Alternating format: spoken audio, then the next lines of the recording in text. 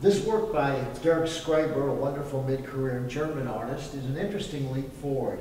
His work has always been about the handling of paint, and he typically, over the years, has taken rather banal images of railroad cars or old houses or whatever, and painted them in a very, very personal way, but that seemed almost bigger than life.